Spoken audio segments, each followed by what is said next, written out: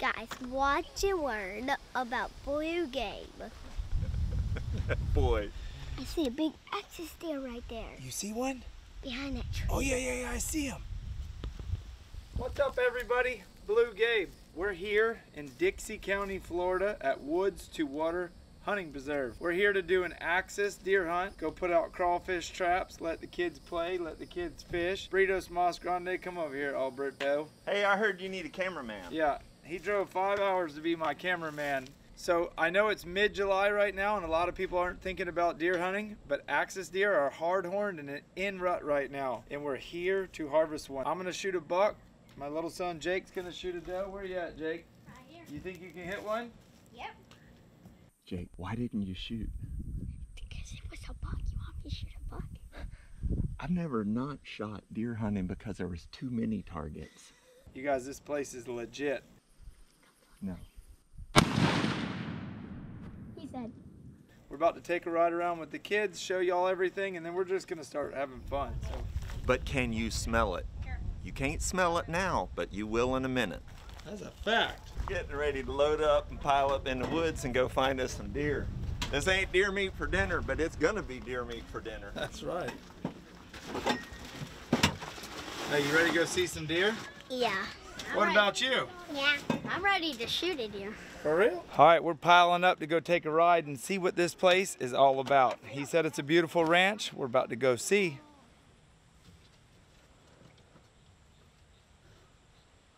Oh, that black buck's acting frisky with it.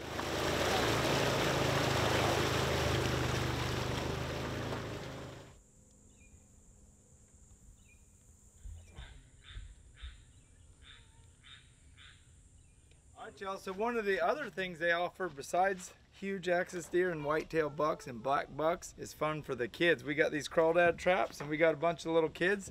We're gonna go catch some bluegills to cut in half and put in here and go put these in the ditch and see if we can't catch some crawdads. You think we can catch any, Aubrey? I think we're gonna do it. The Arringtons are here. Something's getting caught, cleaned, and cooked is all I can tell y'all. What you got? Big old bluegill. What are we gonna do with that? We're gonna cut that thing in half and we're gonna put it in the crawdad traps. We're gonna catch some big ones. What you think, Redneck? You know how you get 2 baits stacked from 1 fish? Huh? Cut that sucker in half with a Danko knife. There you go. Put each half in a trap. Let's go. Zip her up. Look at old Sweetie Pie over here in pink doing it on her own. Tough girl. All right, let's go set them. We're gonna be catching some bass off them crawdads. Oh, you want to catch the crawdad to use for bass bait? Yeah, what do you think? I'm not. Oh, okay, let's go. Right there. Good throw. You might want to throw it a little deeper or Redneck's going to get your bait. Here, let Jake help you. So he's already got his feet wet. She ain't going to let Jake help him. She's like, get out of my way. We're right in the middle. Perfect throw. All right, y'all, the buck stops now. We're breaking out the rifle and we're going to go shoot us one of these big axis bucks. We just took a ride, saw quite a few, but this place is so big and it's so thick and there's so many woods that this isn't going to be easy. We're going to try to take you along for the ride. We're definitely going to show you the kill, but we're going to have to stalk these things and we can't be out there just filming everything. So you guys, this isn't your average hunting video, but it's going to be a good hunting video. Let's go.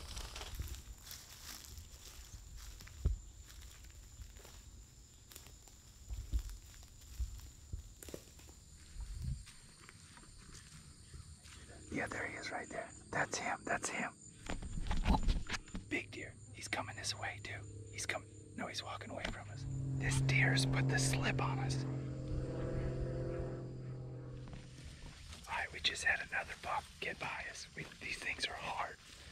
So we're back on the hunt.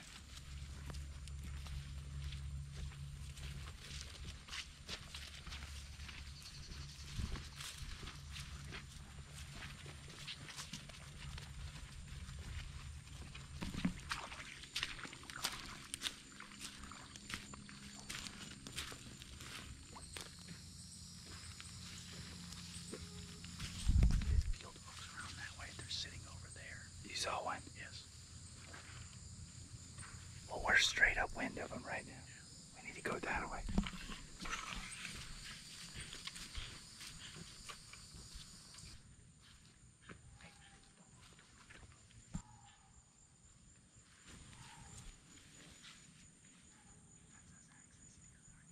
These things are kicking our butt.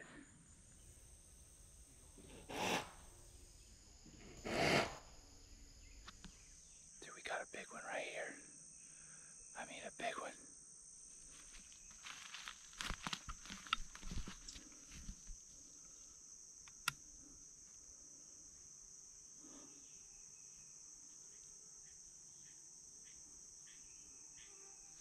Dude, this is one of the hardest hunts I've ever done. I don't know if I'm gonna get the shot on camera or not.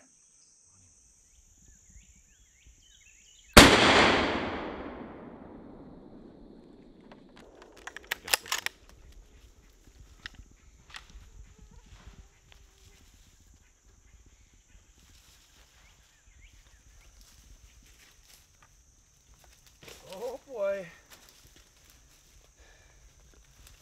My first axis deer has hit the ground. We come running up here out of excitement. The deer we thought was still alive for a second. It wasn't alive. Perfect lung shot. I got it covered up. Don't want to get the video censored. The cool thing about these axis deer is the spots that are year round. And these particular deer are better eating than whitetails. Look at that rack. Hey, it's actually the next day. We started this stalk yesterday, all the way into dark last night.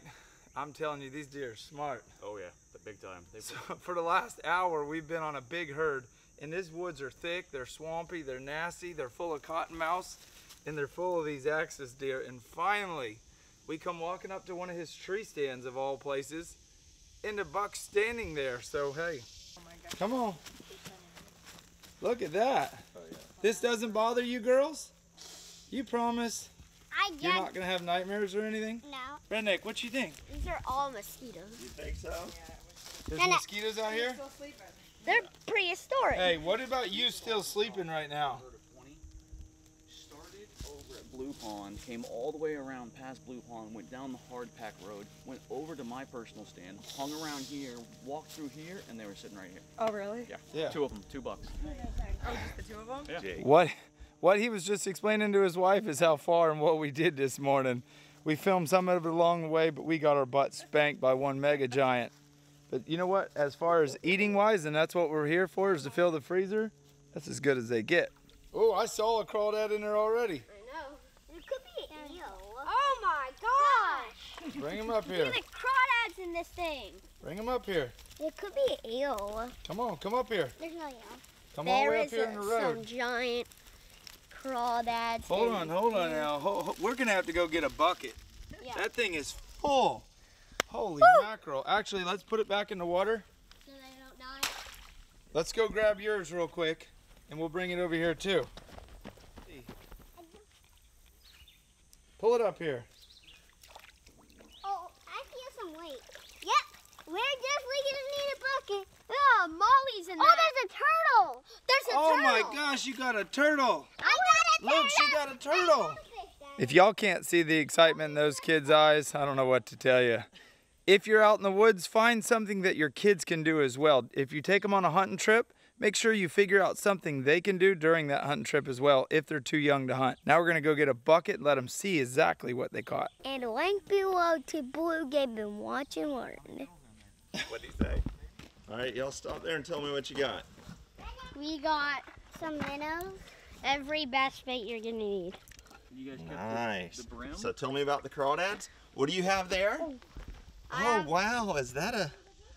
That's beautiful. That looks like a little warmouth sunfish. Warmouth. Get this put them in. Yeah, Jake, or Luke, what do you have? Crawfish. Crawfish? You gonna eat some crawdads? We're gonna use them as bait so you catch bigger bass. Boy, that sure is a big one. What on earth? This thing got COVID? Oh my goodness, take that goofy looking thing off. Better safe than sorry. Oh my goodness. He ain't right, y'all. I'd get on there and weigh myself, but I think I'm about 10 pounds heavy right now. What are we guessing? The deer? Yeah. Probably 130. No. No? Buck 43. I can't get over how beautiful they are.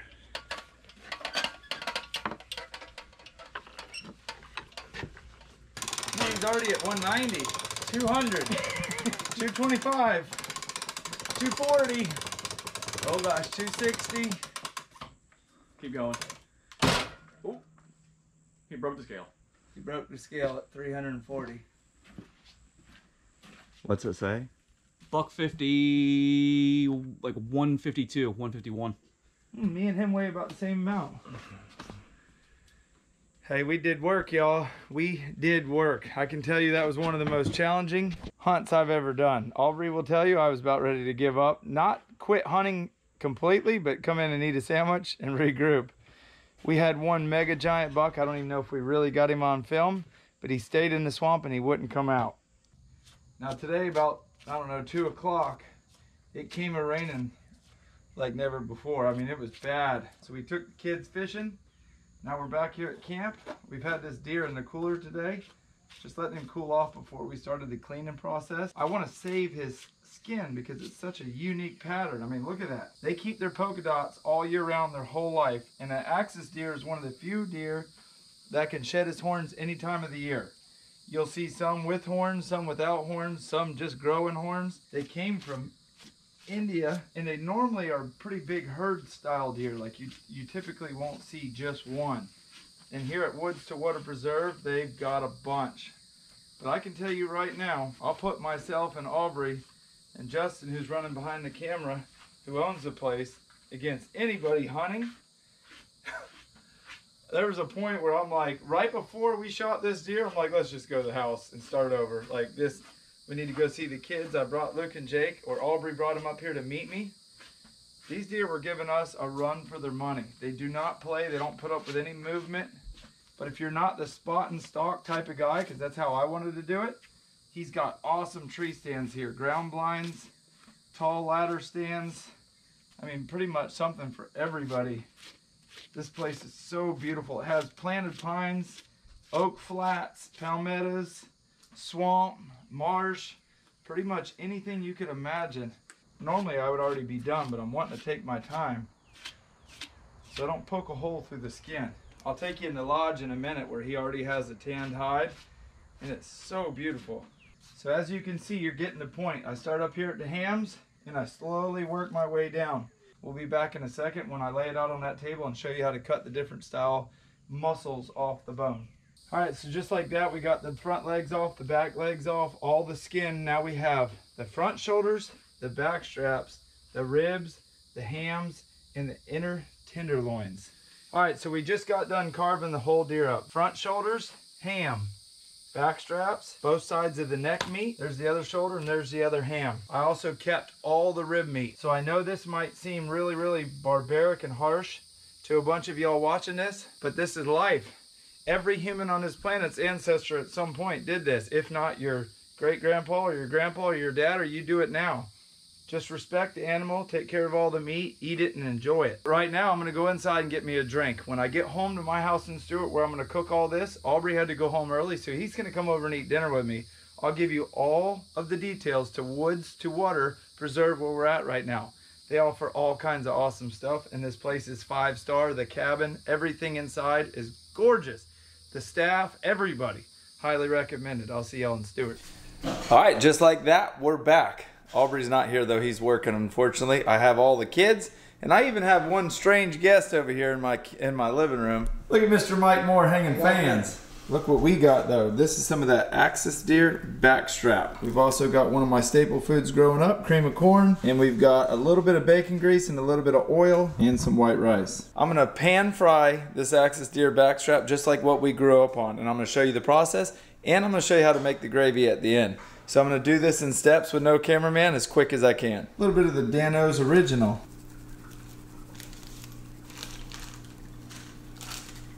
Just about like that.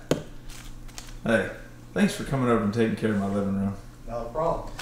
We got us a Ziploc bag full of flour. Just take the meat, put it in the bag.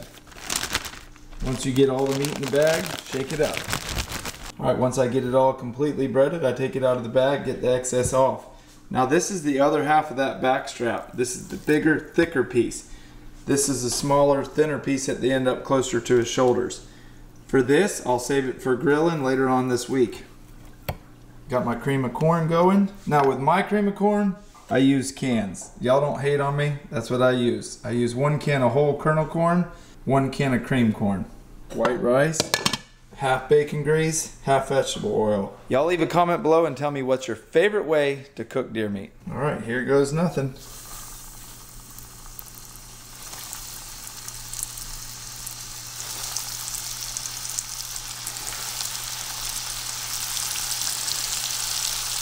Now that's what we call pan fried, not deep fried. I only want the meat halfway covered in grease. All right, now's where the magic happens. This is what we call a gravy. I'm taking the same flour that I used to fry the deer meat in, just about like that. And you want to sit here and stir it up as quick as you can. I'm using a wooden spoon so I don't scratch the pan. You want that flour to soak up all the juices and goodness.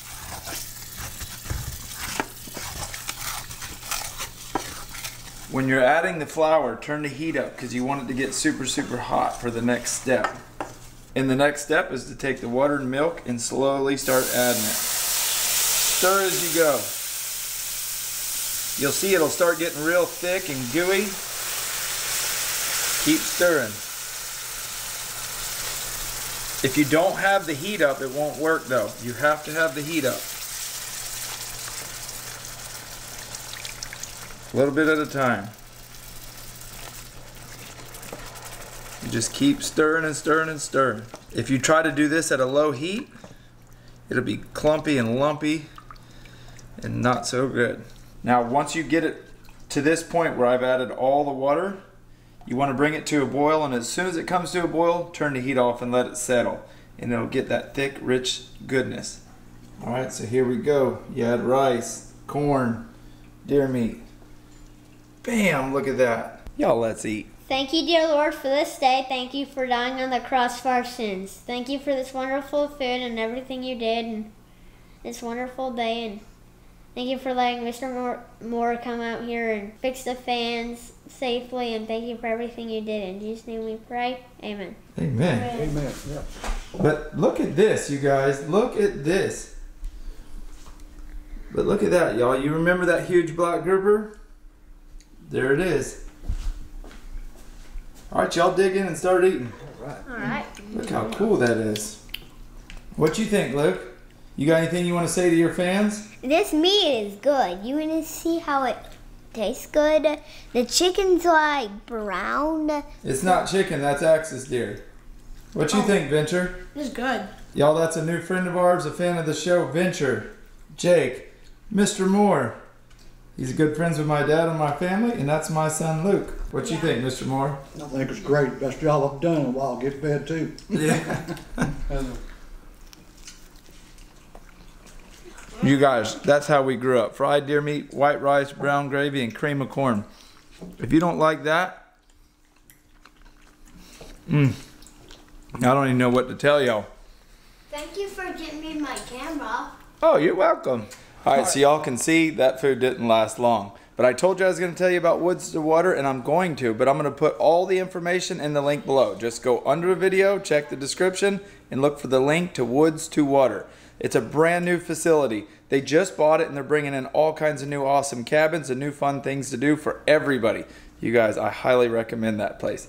But right now, we got to get up out of here because I got to finish editing this video. And like Jake always says, it's time to get up what? We're getting that out of shape.